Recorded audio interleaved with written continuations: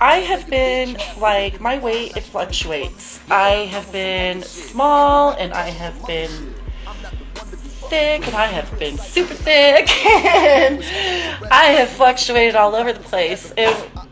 Most of my life I had been like this itty bitty, like petite little thing, no booty, no hips, no boobies, no nothing, and here I'm like, I wish I had all these things, and then kaboom, one day it happened.